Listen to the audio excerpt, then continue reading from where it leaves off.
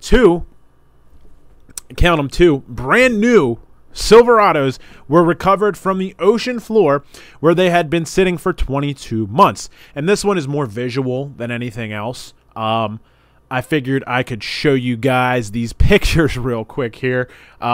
Just because, you know, we see these barn finds and all, and the cars have been sitting there and exposed to Mother Nature and the elements, and they've been rotting for a really long time.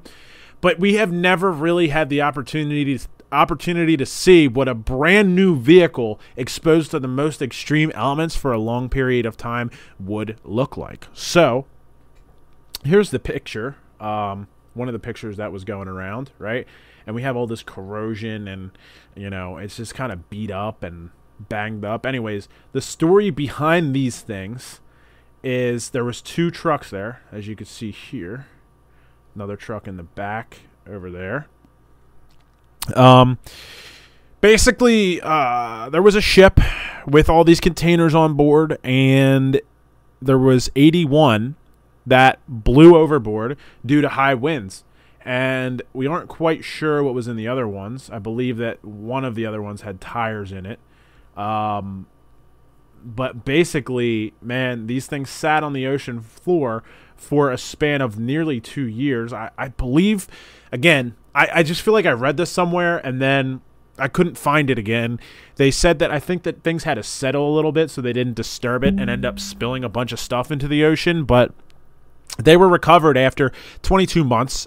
Each one of the trucks is said to have been worth $95,000, and they were on their way to Australia to be right-hand drive converted.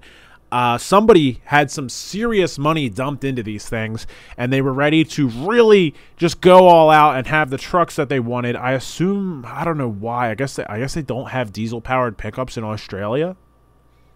Maybe they were getting a better deal by having them shipped or something, but long story short, someone was getting ready to spend some serious money on these things, and they were just dropped into the ocean. I just, like, imagine getting that call as, like, the buyer. Like, imagine how, like, there are people who have jobs where their job is basically to get yelled at on the phone all day, which has to be demoralizing. I feel for those people.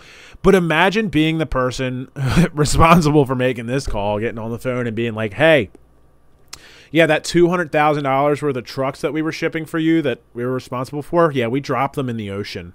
Oh, no, we can't get them back for 2 years. Hopefully your insurance will cover it. Yeah, yeah, okay, bye. I mean, shipping woes suck, right? And that's a pet peeve of mine. I don't know, like, I don't have very many pet peeves. I do have a couple. But one of my pet peeves is people complaining about shipping. On Facebook, especially. People get on Facebook to complain, just like kill me. I'm like, just shut up. Like, just shut up. You just shut up.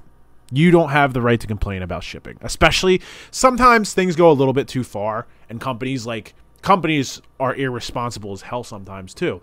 And they kind of have, you know, they ditch their responsibility and they just leave you hanging. But like, people will get on Facebook and they'll be like, man, my what did I order? My PlayStation controller didn't get to my house in the 24 hours that they promised. It took 2 days. Amazon sucks. FedEx sucks. The whole world sucks. Everybody's against me, and everybody's irresponsible except for me.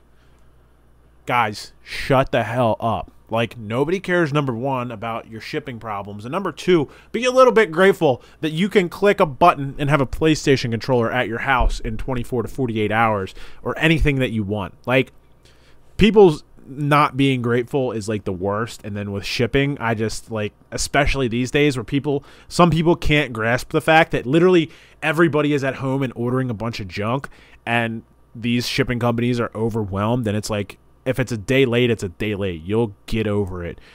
But anyways, rant aside, it would majorly suck to have these two trucks that are now worthless, basically. I'd be shocked if they even get scrap value for them. Probably can't even pull the wheels off of them. Like, literally nothing on these trucks is salvageable. It's just a real bummer, man. So, 81, here's the kicker, right? Like I said, 81 containers went missing. They were able to recover 62 of them because the rest they just couldn't find. To do that It cost $9.5 million. You want to talk about adding insult to injury. Number one, you just screwed up pretty royally and that's even assuming that these were the most expensive pieces of cargo, right? Because those are big containers. They could have been filled with some expensive stuff that could have gone to the bottom. So who knows how much money worth of inventory and cargo they lost. Probably covered by an insurance company, but you can bet your insurance rates are going up after that. $9.5 million. $9.5 million to clean that stuff up. And I know some people are probably thinking like, well, why wouldn't you just leave it there? Well, number one, it's on record, and I'm sure that they probably got some sort of fine for even dumping it or losing it. And if they didn't, then I'm sure they would get some kind of fine for leaving it down there. Everything's on record these days. They would definitely, I'm pretty sure, have to go back and get that stuff and pay the $10 million. I need to open a business that will go and recover things from the ocean, because apparently I'm in the wrong line of business here. Man, that's just crazy to me. But anyway, moving on here. Are you listening? Damn.